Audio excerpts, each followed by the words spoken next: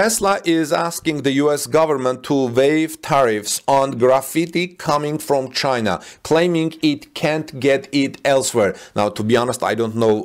It is pronounced as graphite or graphite. You know, that the technology, the material that is used in electric vehicle batteries. Now, in 3 separate filings with the United States Trade Representative's Office, Tesla has asked the government to continue to waive tariffs on 1. Artificial graphite or artificial graphite in powder or flake form, artificial graphite in powder form, natural graphite in powder form. Tesla says that it still cannot access graphite in sufficient volume outside of China.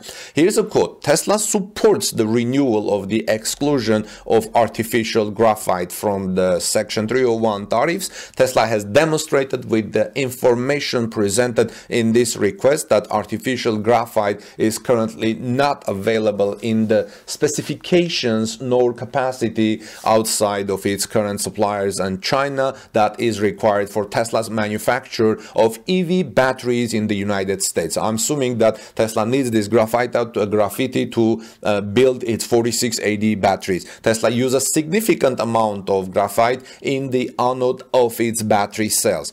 Any tariff on the material would negatively affect Tesla's battery cost, therefore the cost of electric vehicles, and as the biggest consumer of battery cells in the United States through its partnership with Panasonic at Gigafactory Nevada, it would have the greatest impact. There are efforts to produce graphite in larger volumes in North America. Electrek says it has reported a renewal graphite project in Quebec, Canada, which is amongst the most advanced. Tesla also indicated that it is working on new chemistry that it obtained through a startup acquisition that utilizes a new silicon in the anode to replace the graphite. The automaker indicated that it plans to use this silicon in some versions of its 4680 battery cells that will be produced in-house. The company is currently ramping up production at its large-scale 10 gigawatt-hour pilot plant in Fremont and hopes to deploy 4680 battery cells production capacity in even larger volumes, 100 gigawatt-hour, at Gigafactory Berlin and Gigafactory Texas next year once they become operational. Well, friends, let me know what you think about these efforts to have more materials to build its electric vehicles, and also, to be honest, I don't know whether it's graphite or graphite. Let me know, please, in the comment section below. This is Armin Harayan from TorqueNews.com. Please subscribe and join our community, and God bless you, peace be with all of you, and let's move on to our next Tesla story. Tesla is asking the US government to waive tariffs on graphite coming from China, claiming it can't get it elsewhere. Now, to be honest, I don't know. It is pronounced as graphite or graphite. You know, that the technology, the material that is used in electric vehicle batteries. Now, in 3 separate filings with the United States Trade Representative's Office, Tesla has asked the government to continue to waive tariffs on 1. Artificial graphite or artificial graphite in powder or flake form, artificial graphite in powder form, natural graphite in powder form. Tesla says that it still cannot access graphite in sufficient volume outside of China. Here's a quote: Tesla supports the renewal of the exclusion of artificial graphite from the Section 301 tariffs. Tesla has demonstrated with the information presented in this request that artificial graphite is currently not available in the specifications nor capacity outside of its current suppliers and China that is required for Tesla's manufacture of EV batteries in the United States. I'm assuming that Tesla needs this graphite to build its 4680 batteries. Tesla uses a significant amount of graphite in the anode of its battery cells.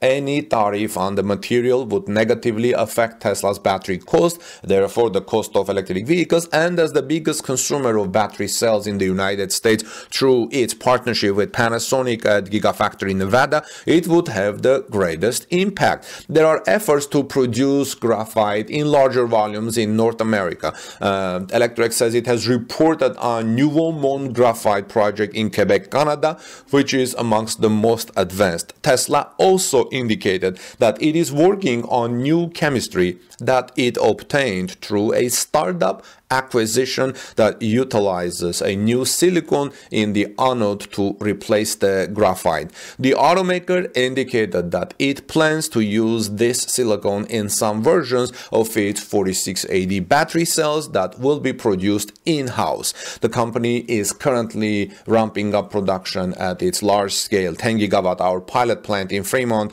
and hopes to deploy 4680 battery cells production capacity in even larger volumes, 100 gigawatt-hour, at Gigafactory Berlin and Gigafactory Texas next year once they become operational. Well, friends, let me know what do you think about Tesla's these efforts to have more materials to build its electric vehicles, and also, to be honest, I don't know whether it's graphite or graphite. Let me know, please, in the comment section below. This is Armin Harayan from TorqueNews.com. Please subscribe and join our community, and God bless you, peace be with all of you, and let's move on to our next Tesla story. GigaPress development is becoming so important for Tesla that Tesla now is partnering with a little-known casting company for GigaPress development. Tesla is partnering with Exco Technologies Limited, a Canadian company that specializes in designing and developing dies, molds, assemblies, and casting for automotive companies. The company's CEO confirmed on an earnings call earlier today, reports Joey Klender from Tesla Radio. Joey says Tesla has long had a focus on manufacturing efficiencies,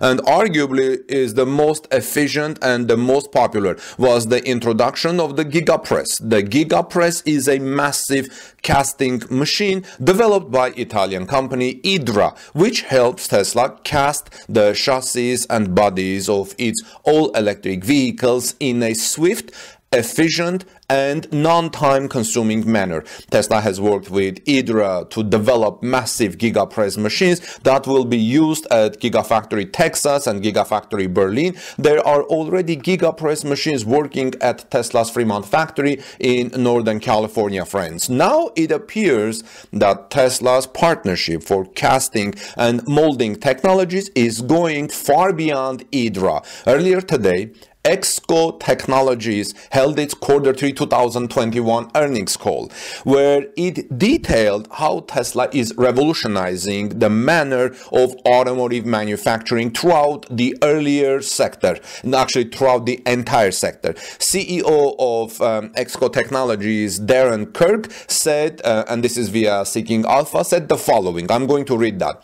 One key trend that will continue to benefit Exco is the increasing size in complexity of die casting aluminum components. Tesla has really pushed the envelope on this front using massive gigapresses, which are much larger die cast machines than those used previously. This enabled Tesla to cast entire subframes of the vehicle in one shot with giga castings, rather than assemble numerous stamped metal components in the body shop, creating significant space and manufacturing efficiency gains. The tooling required to facilitate this process is very large and extremely complex, limiting the number of players able to complete effectively. Our cast tool division is already the primary supplier of all shots and tooling for Tesla's GigaPress globally. This provides a clear indication of the depth we have in the design and know-how required to meet the challenges of the industry.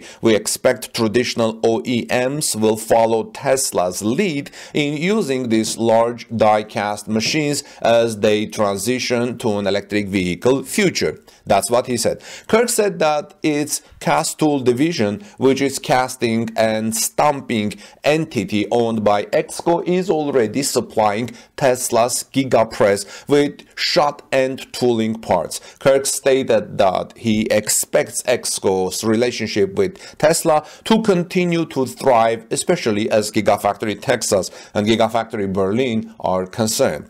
Kirk also indicated that Exco is involved with Tesla through all of its divisions, but he would detail explicit evidence that would show how Tesla is being helped by Exco other than with shot-end tooling. Peter Stahl, an analyst of BMO Capital, asked how the two companies were working together, and Kirk stated the following. He said, well, I'm not going to speak to who's privileging those molds today, but I will say that all of our divisions are involved with Tesla at some level, and they are an important and growing customer across the board, and we see significant opportunity to expand on that. Now it looks like the Exco's relationship with Tesla is going to grow, and this is going to become a major part for Tesla's business. Who knows, maybe Tesla will build casting machines and sell them to other car makers, legacy car makers. I don't know. Casting could perhaps be Tesla's biggest advantage as it continues to ramp up manufacturing and assembly efforts at its facilities.